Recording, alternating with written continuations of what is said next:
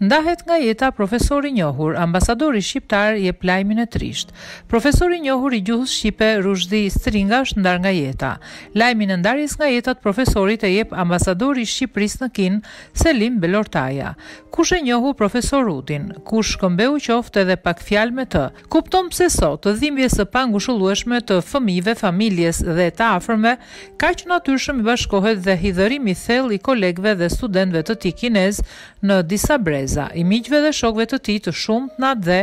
dhe në Kinën e largët, ku ai për 2 dekada me dije dhe shpirt kontribui që gjuha dhe kultura shqipe të vijë aq bukur, ngushëllime të ndjera familjes dhe gjithë personeli i ambasadës në Pekin, të qoftë lehtë udha profesori dhe njeriu i mirë Rushdhi Stringa, shkruan ambasadori.